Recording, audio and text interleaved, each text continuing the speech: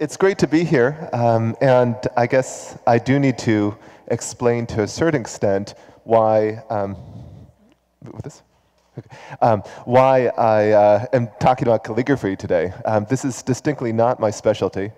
I was saying to Dr. Mintz just last night that I've taken a total of half an hour, perhaps, of lectures on East Asian calligraphy. So this is something that is certainly I present it with a certain amount of trepidation because I don't necessarily have a deep specialist knowledge in that. I'm hoping, however, that gives you a little more entree into asking questions and to exploring this topic with me. Part of the reason why I wanted to do this is because of the amazing collection that we have here at the Asian Art Museum. And like any good student, I first go to see the vision statement, the mission statement.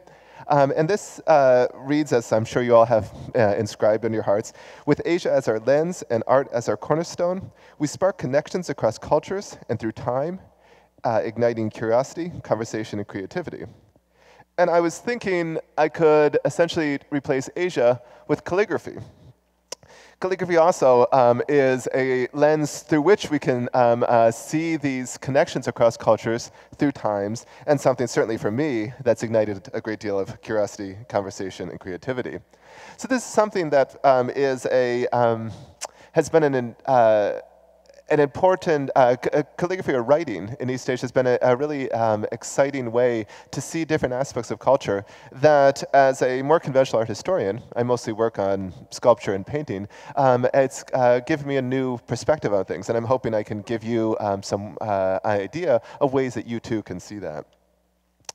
The mission statement goes on with the Asia's not one place. The ideas and ideals that we call Asia are countless and diverse. Some of the works we display predate written history. Others were recently created. Many have connections to words from other continents and other millennia. We explore these links, provoking discovery, debate, and inspiration. Again, I think calligraphy works very much in this same way, except for this particular line, Asia is not one place. One of the interesting things about writing in East Asia is that there's a sort of cultural unity, superficial and I think also deep cultural unity that's implied by different countries such as Korea, China, Japan, Vietnam, using the same writing system, or often using the same writing system. And this is something that actually does unify or potentially sets up a series of conversations, not just across geographic areas, but also temporally, so from the distant past to the present. And almost any work that I'll be showing you today is somehow that dialogue, and that's why I titled my talk in the way I did. So, you're blessed with an exceedingly great collection of works in general here at the museum, but especially in terms of calligraphy. And you can find many pieces that feature the written word primarily, such as in this case, or others that might have, say, writing on a painting or on a sculpture or even ceramics, things like that. So one of the things I'd like you to think about, I don't think there's much sort of pure calligraphy up in the galleries right now, but if you'll walk through, you'll see many places, many objects that have something written on them. And that is not incidental. That's not just some little piece on the edge that you're supposed to ignore. That's part of the composition often. If it's a painting, that's often will tell you something about the function, as we'll see with the bronzes. And so it's something to pay attention to. Now, there's many examples of how the museum has shown a continuing institutional interest in calligraphy. Here's Gu Wenda in 1999 with this incredible sort of presentation. But also, you have a lot of workshops, for example, on calligraphy that I was able to spot over the years. But importantly, there's two major exhibitions, catalogs and exhibitions that relate to calligraphy in recent years. The first would be in 2006 with the Family Collection called The Elegant Gathering. And the second is the Out of Character exhibition from 2012, 6 years later. Now, both of these are really amazing resources, and especially for someone like me trying to enter into the field, not only for understanding collection history, so the Ye family in the first instance, or Jerry Young, who's the collector who was behind the objects presented in the Out of Character. These people, these donors and collectors, are continuing a very long tradition, and many of the people that we'll be looking at that are famous as practitioners were also collectors. And so it's a very it's a very interesting world where many of the people who are making what we think of sort of great calligraphic works were also collectors who are looking at other works, and were trying to sort of shape a kind of aesthetics and a sort of sense of the world. If you haven't looked at this, I hope that you were able to see these exhibitions. The work with Xu Bing was quite famous. Xu Bing is probably first known for his book From the Sky, where he did an enormous project, printed project, where all of these characters, though they look like they might be real Chinese characters, don't exist. And so it's a wonderful, and it's typical of what Xu Bing does. But what he did specifically for this exhibition, funded by the Ho Family Foundation, was to make a video installation. And you can find at least an excerpt of this online, and the full version is connected with the catalog associated with this exhibition. Now, of course, even after that, the institutional commitment of the museum continues. So you have Liu Jianhua, who's, I'm not sure if you'd call this calligraphy, but certainly interested in words, with this wonderful collected letters exhibition from last year. And so this is, so to talk about calligraphy in the context of the Asian Art Museum is not something I'm adding in, but I think it's fundamental both to the demonstrated institutional interest and the really amazing collection we have. And I'm lucky that 90% of the objects that I'll be showing you today are from either the Asian Art Museum collection or collections within within the area you could go see. And so that's a really exciting thing. So if you're interested in this topic and exploring this more, it's all right here. Now, this is my theoretical schedule. The one absolute is this thing here, the break. I will make sure that we get to that. But what I'd like to do is start with an introduction, talking about some of the aspects of calligraphy in East Asia. Now, looking at this yesterday and this morning, I have far too much into the introductory part, and I apologize if I spend a long time on that. Unfortunately, well, for better or for worse, there's a lot of sort of basic knowledge one has to have to be able to appreciate some of the moves and ideas that calligraphers are manifesting in their work. So I'll spend a good amount of time talking about what is calligraphy, historical scripts in Asia, and basically how it's transmitted. And in the latter part of the talk, I'd like to focus on some sort of case studies of what I mean by these dialogues. Dialogues first across space and time, and then dialogues across what you might call categories. And I'll show what I mean by that. So with that said, I thought we'd start with the basic question of what is calligraphy. Now, if we go back to this piece, the character meaning longevity, calligraphy is not there's no hard and fast line about where simple writing stops and calligraphy begins. What is calligraphy? Beautiful writing from the Greek. But so in one sense, I think it's a historically inaccurate term. There's no specific term. You might talk about beautiful writing in a pre-modern context, but there's no easy one-to-one translation for the term calligraphy in a pre-modern context. So it's all writing. But there is, I think it's safe to say, something that's special writing. And that by special, it might be used in a particular religious context. It might be the way it's written or the way it's mounted. I think all of these would come together in this. So you have two characters that mean in the mist. Sorry about that. In the mist. And you think about what this would look like if you were to write in the mist on a big piece of paper. You're calling attention to the writing itself. You're helping, you're saying there's something special about what I'm writing here. And these are seals. Seals right here, but basically it's signed. So what would this look like if you were to do it yourself? You write a couple of words and you sign it. You're saying this is something that we would call art, or that it's something special, it's set apart. And in many ways, calligraphy I think we can think of as special writing. I'll come back to this analogy several times, I think, while I'm talking today. But I think the connection with poetry might be useful in thinking about that. So what is poetry? And especially if you think of sort of later 20th century, free verse. It might have meter, it might have rhythm, but it doesn't necessarily have rhyme. But there's certain moves, certain ways language is used that might set it apart. Think of a Dylan Thomas poem or something like that it's almost incantatory in the way that it uses words.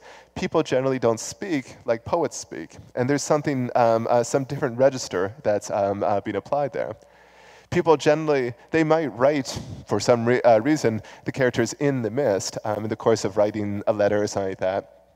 But this is setting it apart, making special. And so much of what we're calling calligraphy here are those objects that are set apart and given a special a special identity and a special context. So I think one of the, there's many reasons I think it's fascinating to study calligraphy, even East Asian calligraphy, even if you have no interest in, you think you have no interest in East Asian art. One of the ways that it's useful is to think about style, like why certain things look the way they do. Another is aesthetics. So if we were saying the term calligraphy means beautiful, beautiful writing, what's beautiful about this? It's this heavy line, it's sort of almost gouged into the paper, and it's something that may not immediately be clear what the appeal of this is. Part of what you're often looking at in this context is not just the way it looks, but also what it implies about the person. Character, as in like a Chinese character, and one's character, one's inner identity, or sort of who one is. These are very, that pun, or that sort of double entendre is I think very true in East Asia, and certainly it's part of the idea that when you look at this, you have some idea of what this person is like. This person, and this person, and this person.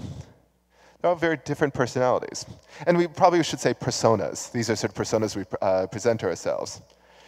If you're old like me, you remember something called letters, and people would send you letters that they'd actually write with their hands, and that is, and there's something even, well, especially now, that's magical about that. You get a letter from someone who's far away, and even if you've talked to them just on the phone, that's something that they've touched, something about their hand.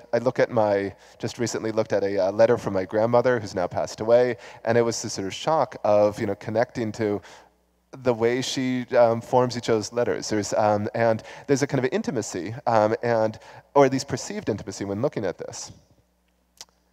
And back to this notion of aesthetics, especially more contemporary calligraphy and calligraphy from Japan, often from a Chinese perspective, is bad writing. This is kind of looks like someone who might have been maybe a little drunk, or just not paying much attention, or just has bad penmanship. My dad was a lawyer. Lawyers famous for their bad writing, along with doctors. And so, someone scribbled this down.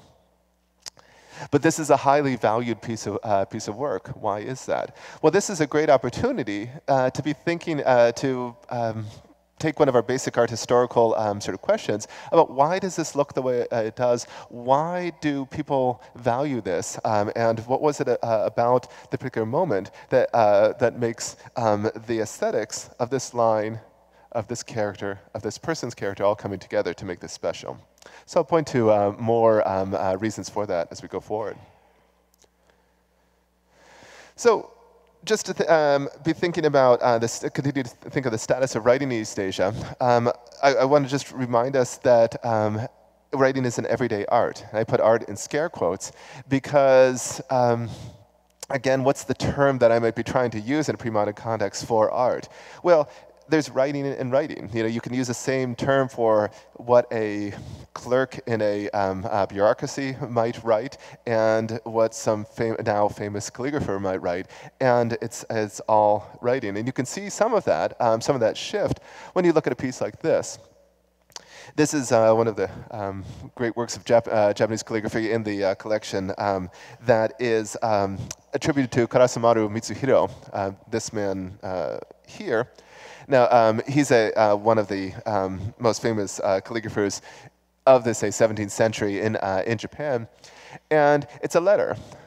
Again, the aesthetics might be somewhat hard to understand, except I think there's a sort of beauty and kind of rhythm and kind of musicality to this, as we see. But I think when we look at this, and this is one of the great advantages of being here rather than, say, me teaching a class in Ann Arbor, is you get to see what goes around it, the framing. I remember seeing a lot of Western art paintings for the first time with these elaborate gilt frames and, you know, carved things like that, and be very sort of surprised by how much that changes the character of it. We should always pay attention to the mounting, to the sort of the context for it. What happens when we go from here to here? Well, when we take into account this larger context, this is a letter, basically an informal letter, not something that was meant to be in a museum in, 400 years later, but rather something that was to communicate. And part of that communication is content, part of the communication, just like any sort of handwritten letter in the sort of present day, is a communication of feeling, I suppose. But once you mount it in this way, then you're setting it apart, making it special. And this is another place where you have a kind of special writing or calligraphy. And what does that do? Well, it makes you look a little closer. Instead of just sort of looking at purely for its content or skimming through to just another letter, this then calls you to spend time with it. And one of the things I think is, I certainly feel this with my undergraduates who don't speak any, read any Chinese or anything like that, or Japanese. They might come and spend time, and what can you see? What can you find out? And that context of beautiful writing, or writing that's special, helps you pay attention to that. Now that said, calligraphy is, or the writing is a very everyday thing, at least for elites in East Asia. A lot of your job will be writing. You know, most of it's now email, alas, but well, I'm sure there's going to be a museum of tweets in 100 years from now. Perish the thought, these things that are sort of everyday might be sort of abstracted out. There's lots of different ways that you'll see writing. You have writing in your daily life, so here's a letter. A hand scroll is another context. One of the wonderful things about hand scrolls, and especially one of the reasons they're especially well suited to narrative and to writing, is that they're theoretically unlimited. So you could have, as long as you have a big enough roll of paper, you could start writing on one end and keep writing as long as you can. So this is particularly well suited to calligraphic representations. But it's not it can be used for simply recording something. You have a long text to write, so, you know, sort of my dissertation or something like that. I would write on something like this, so it has this unlimited quality. No one else is going to read it, but it can also then become something that has a presentation. And then this is again why we need to be thinking, especially about sort of physical context. A hand scroll, when you open it up, you open up one part and you close the other part. There's a kind of temporality to it, a revelation, and thinking about that is another thing that is especially easy to do, or you're more naturally tend to do it in the context of a museum. And just to point out other places where you might see writing on ceramics, and of course in, say, modern East Asia, signs. And I'm not sure if I don't think they've written it yet, but you could certainly write multiple books on the calligraphy, the writing styles in signs, and what all these different styles of writing imply about kind of branding and brand identity. And that notion of brand identity isn't actually that foreign if we're thinking to the East Asian context of calligraphy, if we're thinking again about this notion of character and character. That someone is branding themselves, is presenting themselves, and they have a series of choices, how you write something. So the content is one thing, but then its particular expression is going to be another. So, well, let's skip McDonald's, but if I'm you can see that here's one restaurant that's using a clearly brush model, and another one that's doing a more graphic model. Each of these are telling you something about how what you're supposed to expect in going in there, how they're presenting themselves. And calligraphers, too, in a pre-modern East Asian context, are doing exactly the same thing. They have a series of choices about how to present themselves, and they're excuse me, a series of choices about how to present themselves, and then they can use those choices to give a new identity, something that is exciting and different and perhaps culturally powerful. So, just back to more on the status of writing. Why calligraphy? Well, there's many different reasons, I think. I think it is in the hierarchy of values in East Asia, at least in China, Korea, and Japan, that calligraphy is generally a higher ranked art than painting and sculpture and the like. And part of the reason why I wanted to start looking into calligraphy more is I realized there's this enormous body of material and visual production from in the pre-modern context that basically I knew nothing about and I was ignoring. As an art historian, I've been trained in a tradition that's mostly based in a European context, and they're painting, for example, painting, sculpture, architecture. These are the great arts. And calligraphy, with the exception of perhaps the Book of Kells and some other things, is very much at the low end of things. And so this is so part of the reason to study calligraphy in East Asia is because it is the most important and it's the most ubiquitous.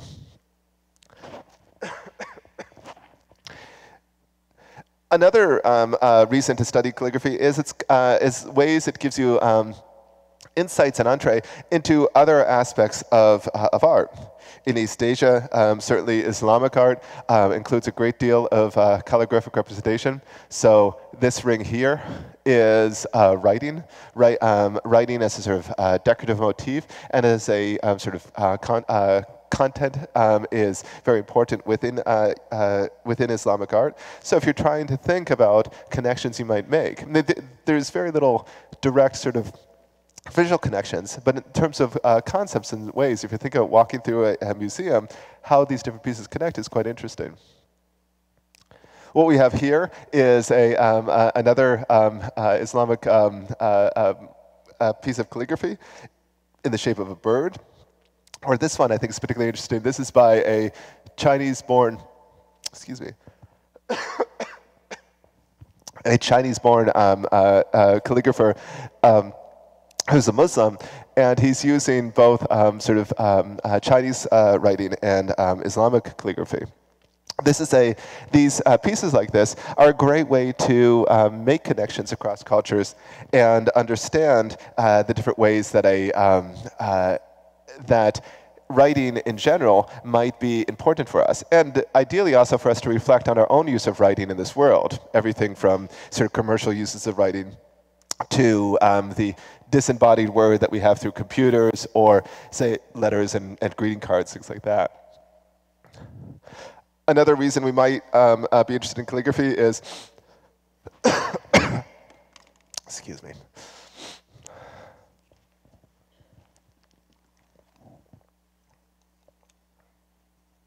Okay, is to think about connections with, say, 20th, 21st century art. East Asian calligraphy has been an exceedingly fecund field for inspiring artists in the Euro-American context.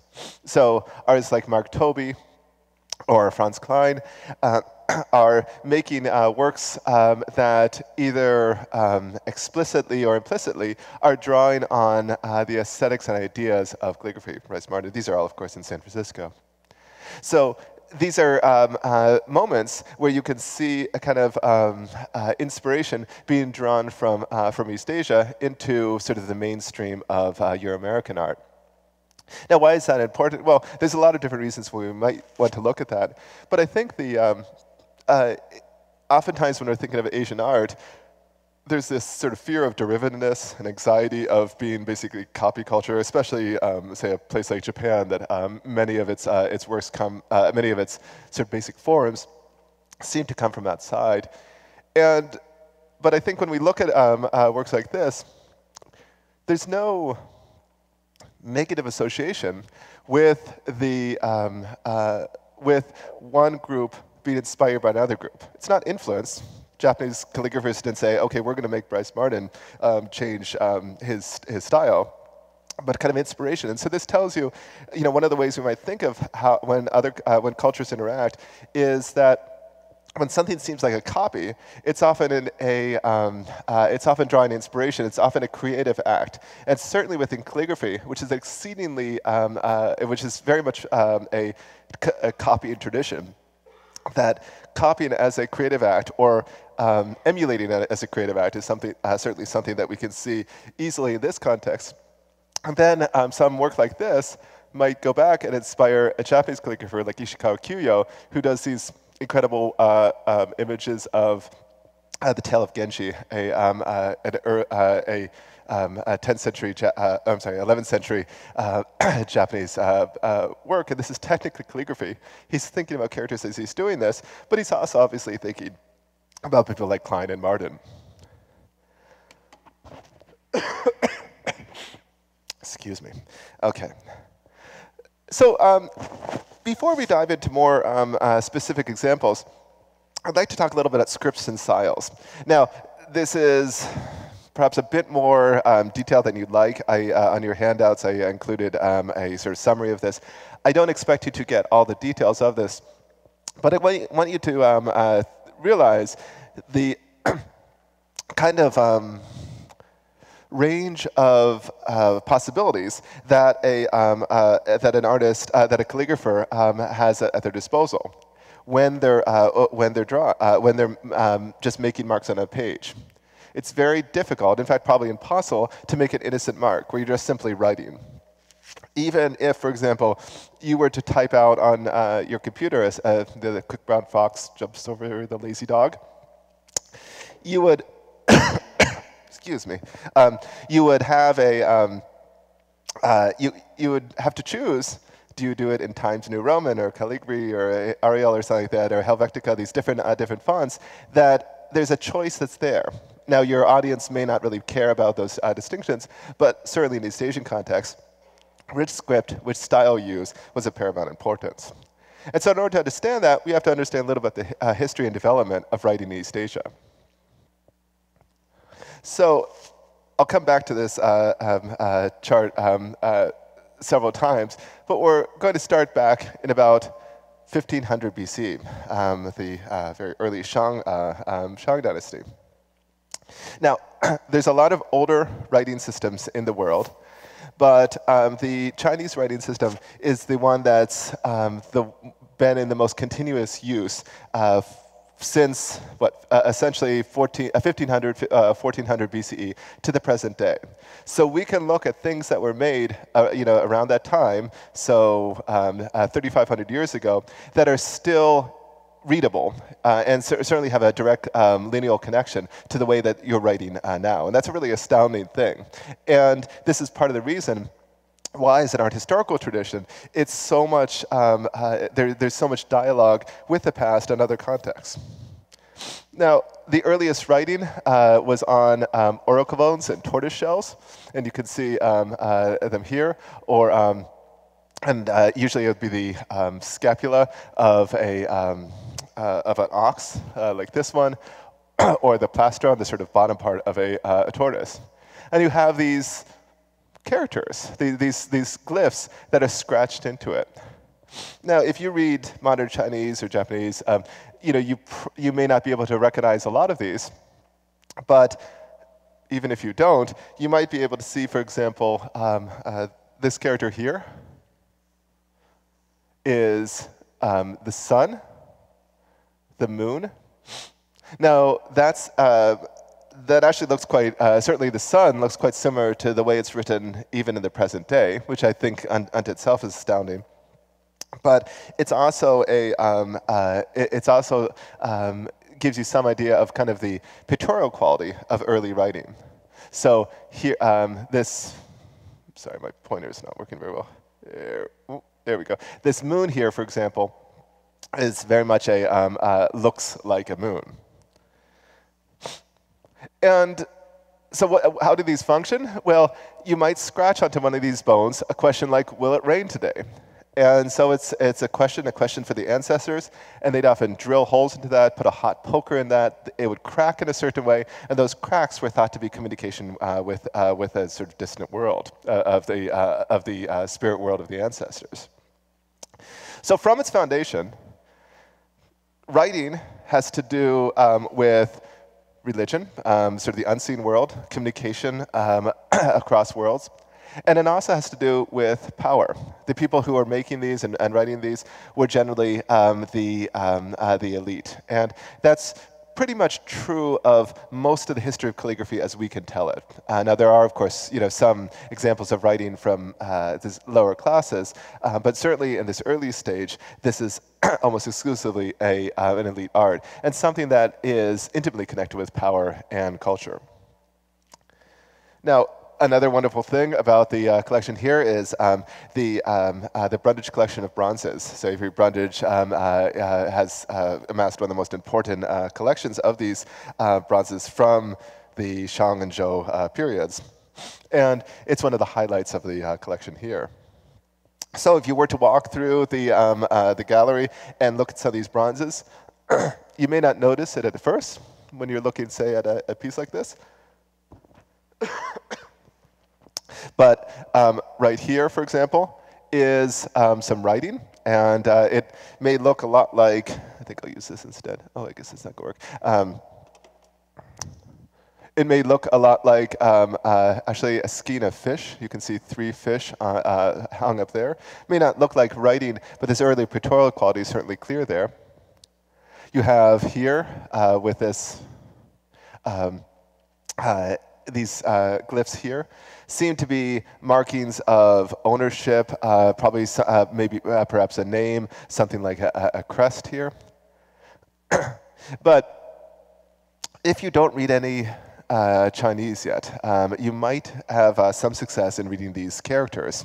Now, these are just on the edge of sort of pictorial characters, but certainly, anyone want to try? We have horse, elephant, and probably leopard, right?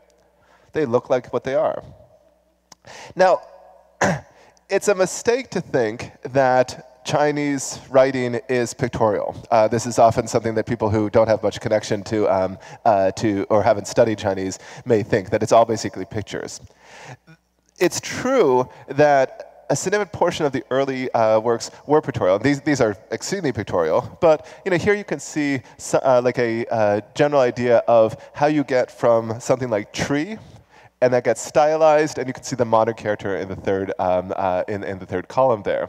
Or we've already seen sun turning into this sort of squared off character. So there are a significant number of characters that are pictorial, meaning they're based on pictures and they're kind of stylized version of that picture. But they're in the minority. And you can already see the problem with it, or the challenge. So sun and moon, you can figure out ways that you might imagine sort of a picture of that. But how would you do bright, for example? Bright would be much more difficult, and so they combine the characters for sun and moon and get this notion of bright. So it's a pretty interesting way that very quickly on it starts to become non-pictorial or more conceptual and often phonetic as well, and that's the vast majority of the characters. And if you look at, say, later pieces, say this Joe bronze here, you can see the writing that's written here. And perhaps this character, sorry, my pointer's not working very well, but this character here may look like a child or a human figure or something like that. But the one below it is a little harder to see. And in fact, that's actually supposed to be a crossroads. And the mono character would be this, to go or to move or something like that. So there's a strong sort of conceptual quality to it. And one of the tricky things in thinking about the later history of calligraphy in East Asia is that pictorial quality, in a sense, I would argue, never completely disappears. Now, when we look at the letter A, which is, I think the Phoenician character looks like this, was originally upside down like this, and I believe it was based on an image of a cow with the two horns there. No one in this room looks at the letter A and thinks of the cow. And I think for most of East Asian history, people aren't looking at characters and thinking, oh, this must be, I'm imagining a dog or a son or something like that. But that still has an aspect of it. And I'll show you some good examples of where that pictorial quality keeps being brought back in by calligraphers in later times. Now, you get more and more elaborate inscriptions as time goes on, and this kind of writing becomes an important point even in later art. So here's another Yefemid collection piece where the artist here is writing out characters, and you can see it. You can see the old style characters with the new style characters below. These don't disappear. So remember, we're talking about work that was done 1400 BC, 1000 BC, a seemingly long time ago. Here's a piece from the 19th century, and they're still using this. The past never quite dies. There's always and in fact, quite the opposite is true, that there's accumulation of the past so that there's layers upon layers upon layers. And one of the challenges of later artists is how to break beyond the past and do something new. This style of writing that's on the bronzes is called seal script because of seals I'll show you in a moment. And lesser seal script, or this slightly more stylized version of it, is something that you see developed by about the end of the 3rd century, around 221, with the founding of the Qin dynasty. And essentially, you had about 1,000 years of people willy-nilly trying different systems and kind of a systemization of certain glyphs that start to have common meaning across geography and time. And then a stylization like that. And where we mostly see, and the reason that it's called seals, or seal script, is because it's still used in, sorry, I don't have, let's see. It's still used in these, you can see these red pieces. These are the seals that are kind of like signatures or collection markers. And why would they use something from such an old time? Well, in the same way that in old books you might say, see someone sort of, the colophon or someone's, the owner might have a fancy sort of piece of paper that they paste in there. It gives a kind of quality of the past, a quality of sort of the unchanging style. This writing system is also often used in East Asian money. Why would you do that? Well, you want something to give the impression that things never change, that they're set, and they're kind of a powerful connection to this unchanging past. And of course, the past is always in flux. Now, This is interesting to think about when you think about when some would say in the 20th century, for example, is using seal script. They're inspired by this past. They're making this connection of thousands of years back into the past. But how did you make the marks on, say, bronzes or on oracle bones? Oracle bones used a sharp stylus, and you'd scratch it in. With the bronzes, you'd be doing it into clay, which would be part of the mold.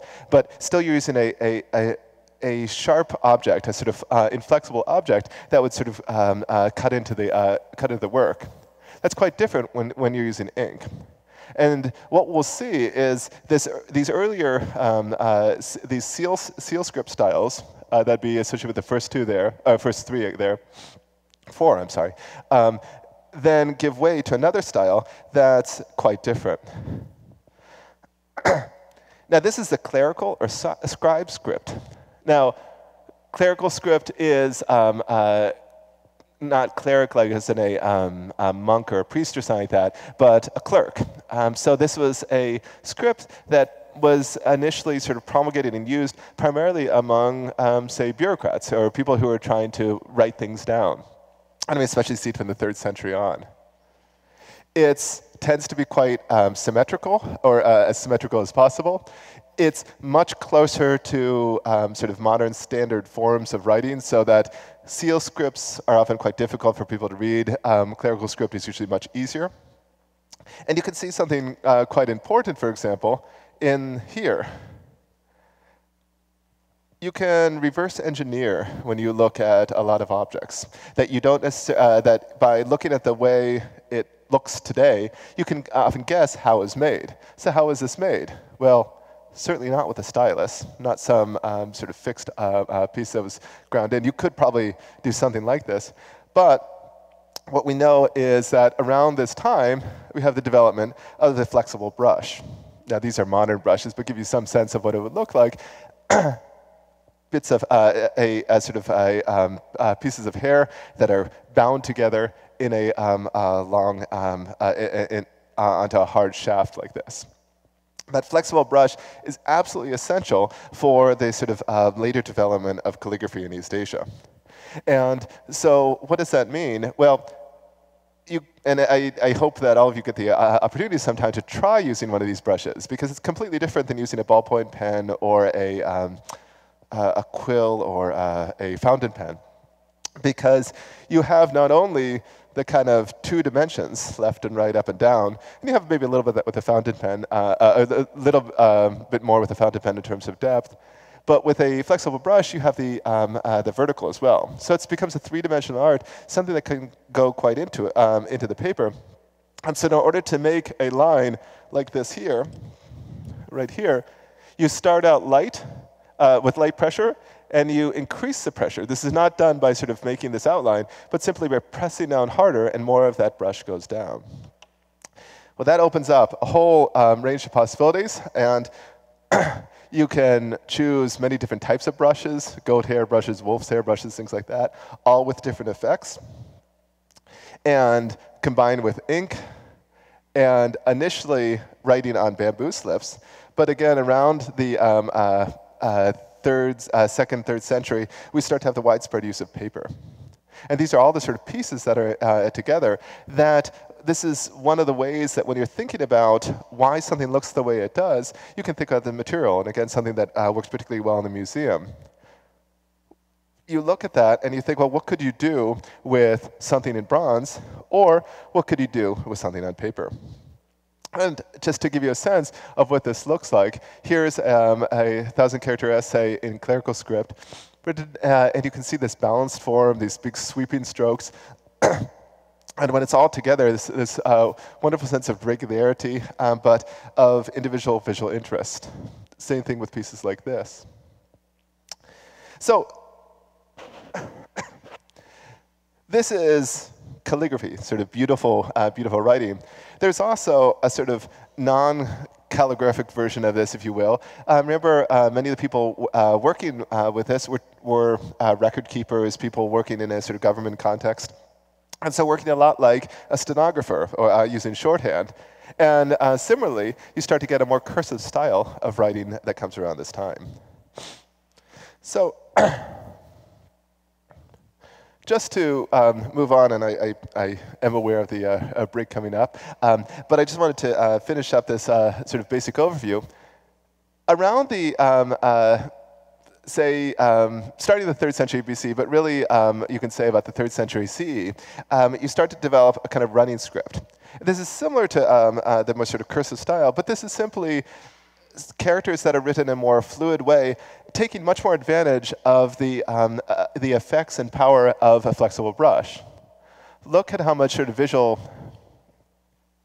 interest is suggested in these strokes. And so when you see a large, a sort of longer piece like this, it's still quite readable, but in the way that, you know, when you're writing on a government form, you're supposed to print, right? But when you write a letter, generally speaking, assuming people still remember how to do cursive, you know, you write in cursive, and that cursive is going to be, especially as you get older or more sort of more sort of expressing your personality, that cursive is going to have a lot of difference. And so this is a semi-cursive style that really is quite distinctive, and it's hard to imagine anyone else, except for in this case, Wang Duo, making the same types of forms, even though it's readable. So it strikes a wonderful balance between legibility, and for most of its history, calligraphy is always about legibility, and kind of fluidity and expressing that person and that sort of beauty of the individual characters. And you can see that too in somewhere like this, where some of the characters are connected. I think I'm out of batteries. Some of the characters are connected, and there's a kind of wonderful sort of way that this gives you a real sense of the artist's love of that brush and that rhythm and movement. So, going down, and we're just looking over here at the running script, 2 more scripts just to talk about. And again, what I'm trying to do here is give you some sense of the sort of possibilities that when an artist puts brush to paper, the kind of choices that he or she would have to make is so-called grass script or running script. And this is like a full cursive. And I don't know if you can see it, but in each of these boxes is the standard form of the character, and below it is its abbreviated form. And it's quite difficult, and unless you're trained, even if you're completely fluent in, say, Chinese, it's quite difficult to read this without some special training, because it's a whole series of conventions. And so here's a piece in our collection, in the collection here, that is in cursive script, and what do you see here? Well, even if you can't read Chinese, I think you can see that legibility becomes much less important here. This is not primarily about communicating a set information to someone. And it's very quirky and personal. See these lines like this here and this here. These aren't meaningful characters, but if you think again about, say, song or something like that, where melosamata in a kind of sort of musical composition, you might extend a certain syllable over a long period. I promise you I won't try and sing, so you can see sort of the ways that the artist is really enjoying and playing with this, this creation. And just like, you know, going back to poetry, poetry has very intimate links, you know, spoken poetry has intimate links to song and music. I think when we were starting to talk about this more calligraphic, more sort of cursive style, I think the metaphors that we might turn to, if you were called upon to stand in front of this and say something about it, are musical metaphors. Rhythm and tone and timbre and all these terms that we might borrow from musical terminology to describe what's going on here. It's not, and it's just like kind of music, contemporary music that might have more or less interest in the words, and sometimes it's simply just the expression. And so these different pieces become more and more sort of expressive. This is so-called wild cursive. And wild cursive is, you know, again, there's no hard and fast lines, but there's almost a sort of complete loss of, unless you're a specialist, this would be very difficult to read even 1 or 2 characters within this. And so what does this do when you take away meaning, when you take away sort of obvious sort of functionality as writing? Well, just like the frame of the mounting, it makes you look at the characters. It makes you enter into these pieces. And to really pay attention to the kind of ways that these characters are being formed. And also, going back to this notion of an everyday art, because most people looking at these works would have, on a regular basis, held a brush in their hand and made marks on a page in a similar way, that there's also a performative aspect to this.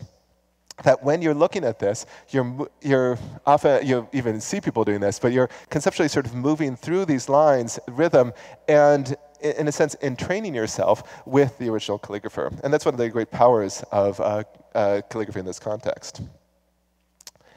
Now let me just finish this up and talk about the final script. And this is strange because the final script I want to talk about is block or standard script, which really is, in a sense, the latest development, so 4th or 5th century CE. And if you read Chinese characters, this would be quite familiar to you. Even if you don't know the specific meaning of each one, you'd be able to look it up in a dictionary. They're quite legible in exactly the way that that's a wild cursive isn't. And this standard block regular script, there's different readings for it. It's used in sublime sort of ways in pieces like this. This is Zhao Mengfu's great masterpiece of the Lotus Sutra, and you can see kind of the regularity of it.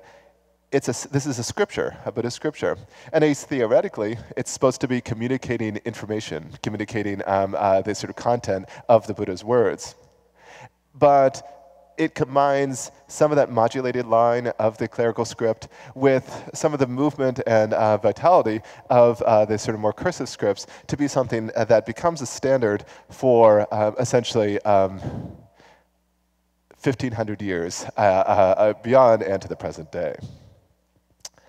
So when we're writing, we have all these different styles that we can work, and this is somewhat similar if you think of looking around here. You have the Doric, Ionic, and Corinthian columns. Why are Ionic columns being used here?